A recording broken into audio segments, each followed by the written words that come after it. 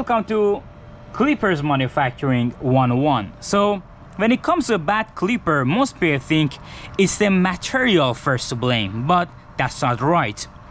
A good manufacturer should know how to connect their clipper's motor to its blade, and that's what matters the most. A proof of concept for that is just the JRL streamers. I mean, they have a very bad material, but the mechanism that connects the motor to the blade is just perfect. And about the Babyliss, is famous for both material and good mechanical design. So the part that does this connection between the motor and the blade is called pin drive. It's a pin drive for Babyliss's clippers. Before talking about this pin drive, I want to take a look at a pin drive from a cheaper clipper. So this is the pin drive, and I put a small blade on it. When the clipper works, the friction between the small blade and the big blade puts pressure on this spot. So if you don't keep the blade oil, the friction will cause corrosion on all around this spot, and when it gets corroded, the small blade won't fit anymore and it moves freely in its place. When this happens, your clipper will get a bad cut and your clipper will get noisy. So what Babyliss did, they distributed the pressure from this spot to this and this too. So now there are three spots that actually resisting the pressure. So I see no Babyliss that got corroded on this three spot, and it's a very good design. If you don't keep the blade oil on your Babyliss clipper, the motor shaft will eat this part because it will be hard to move the small blade. So the shaft of the motor puts a lot of pressure on this spot and it will get damaged by corrosion. So that's it about the Babyliss's pin drive. So if you're a manufacturer that want to use this pin drive, you should keep the RPM of your clipper low. The problem with this clipper, in addition to this one, is a high RPM. It has the motor has a high RPM, so the pin drive can handle it, both speed and friction, so it get damaged very soon.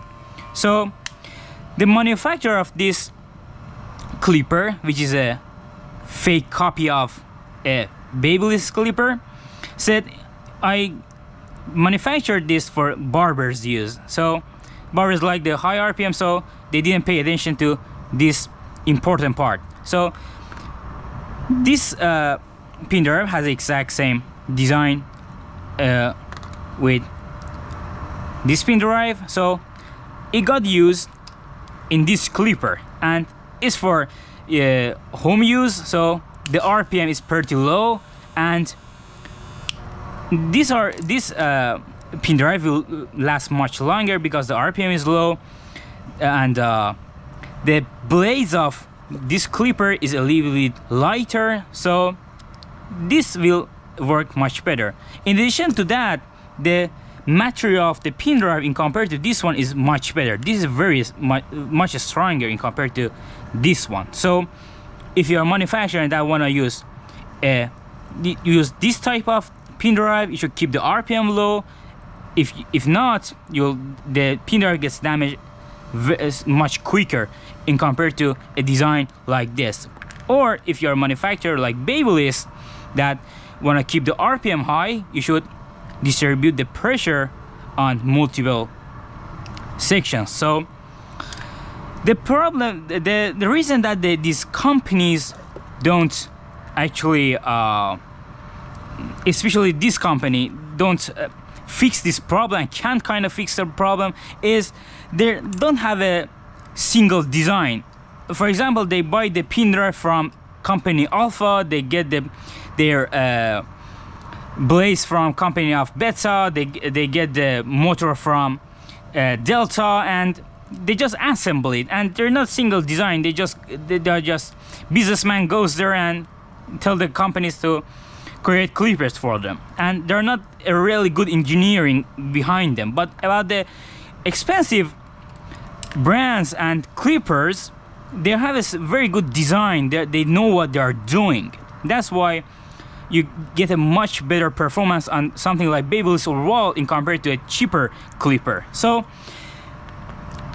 the pin drive matters, and it matters a lot. So if you're a manufacturer, you should know what you're doing with your pin drive. That's it.